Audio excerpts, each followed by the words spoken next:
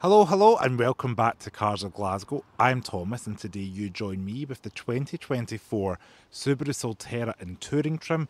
The car behind me is finished in midnight black and kindly supplied by Eaglesham Garage. Now, this is an all-electric Subaru based on the platform of the Toyota BZ4X and Lexus RZ.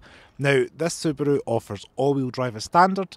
It uses just over a 71 kilowatt hour battery and offers about 257 miles of range as equipped in touring package with the 20-inch alloy wheels.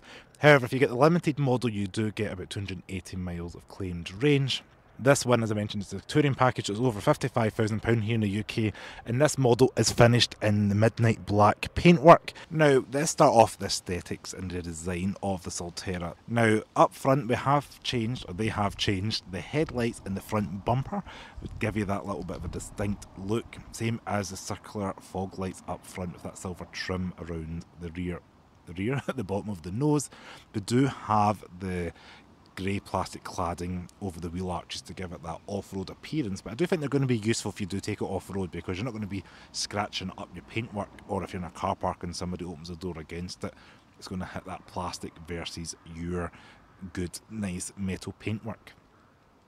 This car is loaded with technology, so we do have things like the front camera up front with the ultrasonic sensors, and you can even see through there the airflow going through the fenders. It's like a little aerodynamic vent, which is quite novel to see on just your family-friendly crossover. So up front, it does look like we should have a bonnet or something like that, or a fruit or a frunk, but we do not. It's just the motors and cables and things under there, so I wouldn't advise putting anything up front there. We do have these headlights up front that are quite attractive, as you can see, with the kind of 4 individual units inside the daytime running light housing. A little bit different to what we've seen, say for example, in the BZ4X or Lexus RZ.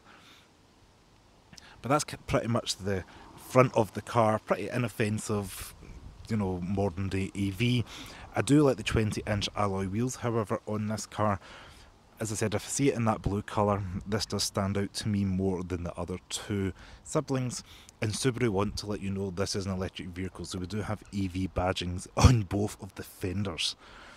Now, work our way along the side of the car. We do have black cladding on the sides, down at the bottom of the doors, going around the wheel arches. Again, emphasising that SUV-ness. Round the rear does look pretty similar to what you've seen on the Toyota BZ4X.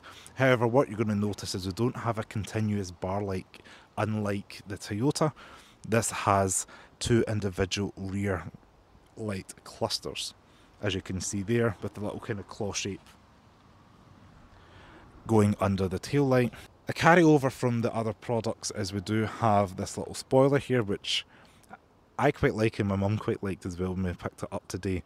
It's quite a nice little touch. And we don't have a rear wiper on the Solterra, so it kind of acts like a saloon in that way, as the dirt and debris should not splash up onto there. And this car kind of has 2 spoilers if you look at it from this angle.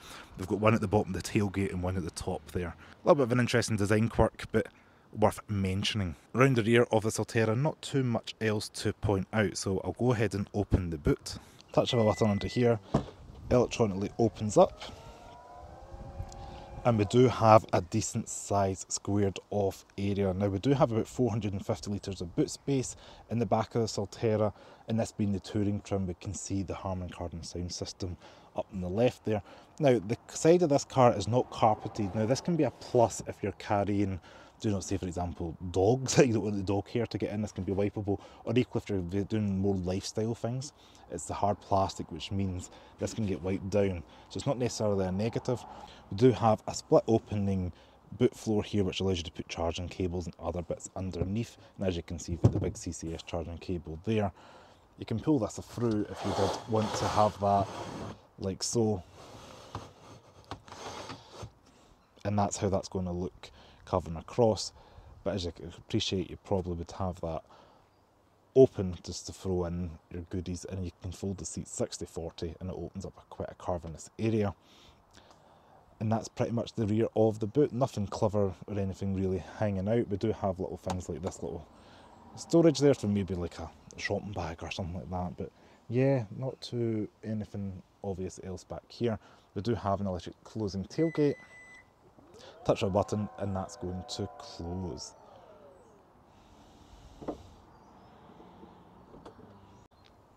So go ahead and jump inside the back of the Subaru. Oh. And just like what we've seen in the Toyota, we do have plenty of legroom. It's very spacious back here, and it's deceiving at how spacious the rear of this car is versus the exterior dimensions. The road floor, the floor on the bottom of it is a little bit raised, and I guess it's accommodating the batteries. Found the same thing in the Toyota, but it's not, you know, going to upset you too much. I can still fit my seat underneath, and that seat's all the way back pretty much, and I've still got plenty of room. If I turn that to the side there, you're going to be able to see how much room we have for the rear passengers. It's crazy. So even if you're putting your child seat in, clipping that in, there's still plenty of room back here for families, and great visibility and greenhouse of all this glass. Now I'm 5'11", I've got plenty of headroom, decent sized shoulder room. We do have this little armrest here that pulls down in the middle, some cup holders and extra storage. It is all leather lined back here, or at least what Subaru's calling the leather. There's enough amenities back here. We've got USB-C chargers, 2 heated seats for the outer seats, climate vents, and mat pockets, which are lined inside as well, which is quite nice. A wee bit of material, so you can put your iPads and things like that in there.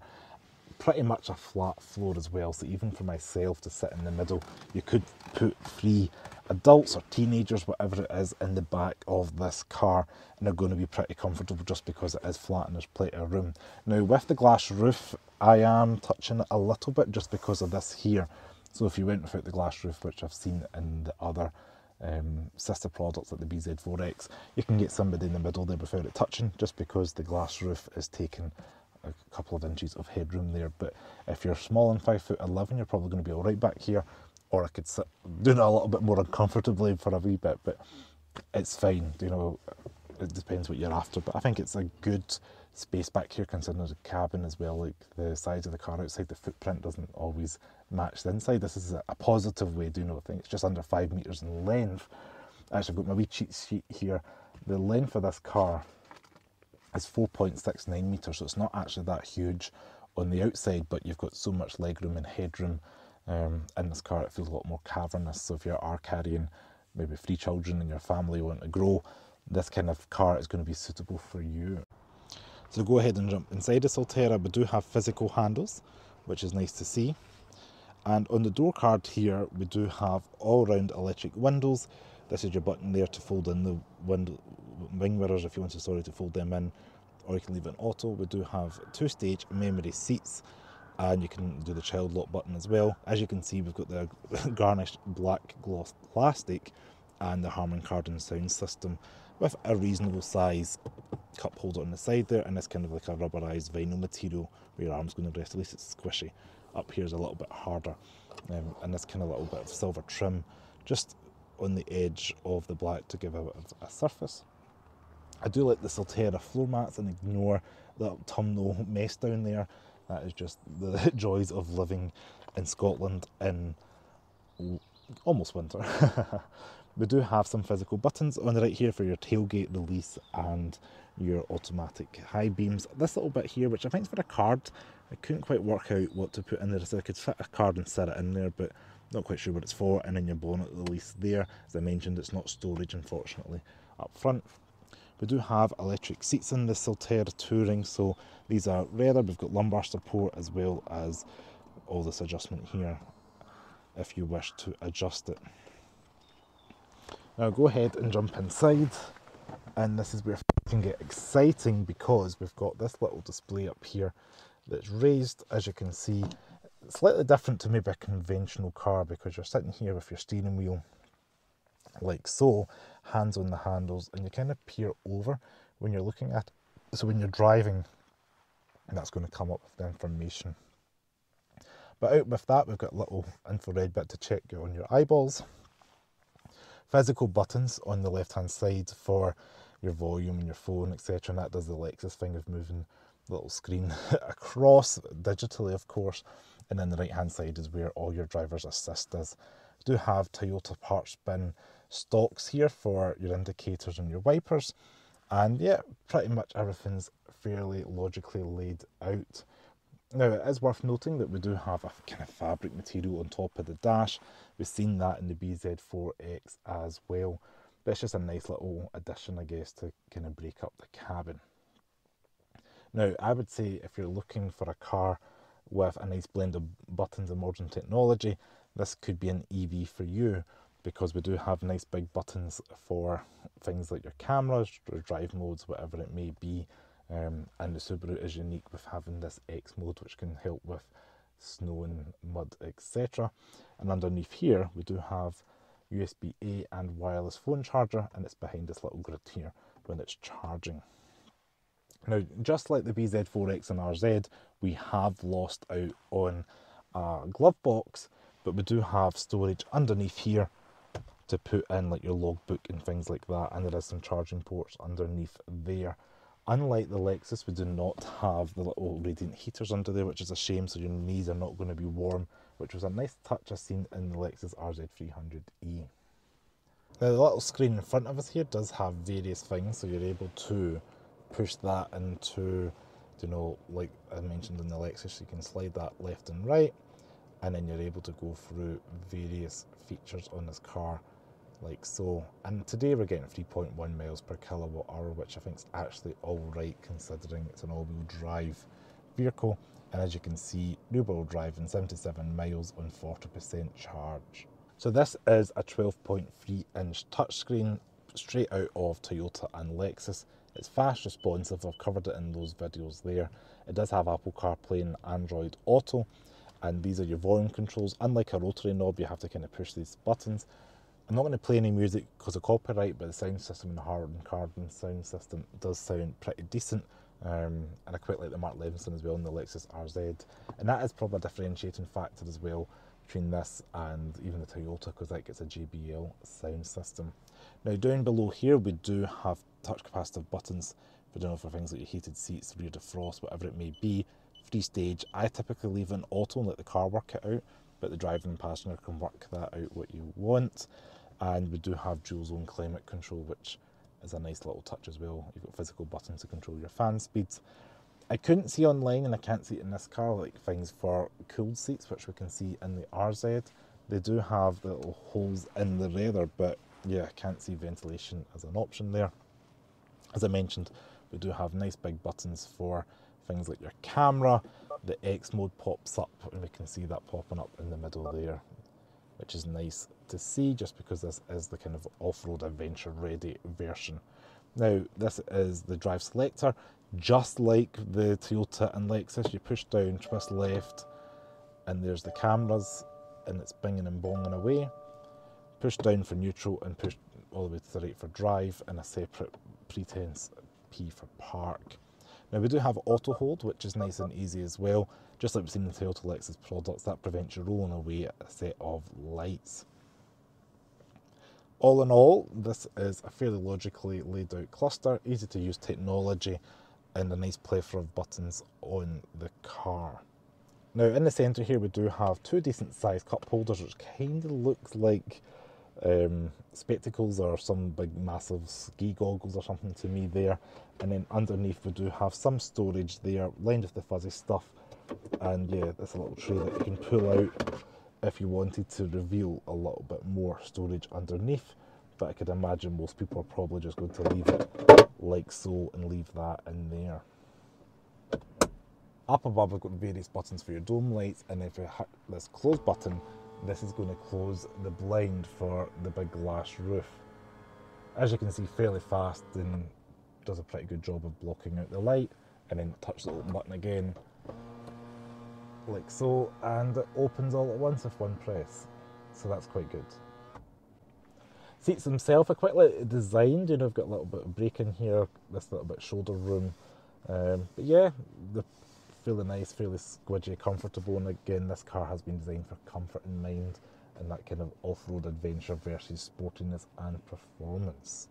Now, it is worth noting, on the sides of each of the steering column here, we do have a plus and a minus. Now, this changes the brake regeneration. So interestingly, if you add on the plus, it removes one layer of the regen, or you can push the minus, it intensifies it. So if you have it on 4 out of 4, it's going to pretty much pull you to a stop, just the way it would be like in a Tesla Polestar when you have that kind of on the firm setting, you put your foot off the accelerator and the car just kind of pulls naturally to a stop.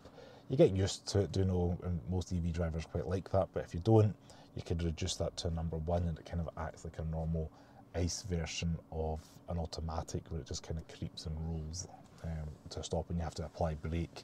So that's just something to let you know.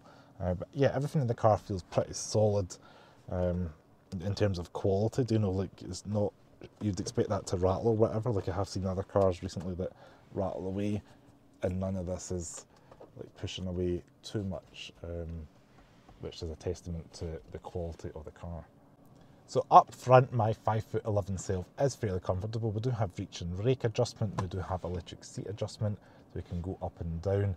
And yeah, I can get myself comfortable in this cabin all right. I said I do have a couple inches of headroom above me, so if you're probably up to about 6'3", 6'4", I'd imagine you'd be fairly comfortable back here. And if you're a smaller driver, then yes, you can adjust the steering wheel out towards you or in. It does have a lot of reach and rake, and equally the seat can be raised as well. So you should be okay in this car, regardless if you're tall or small.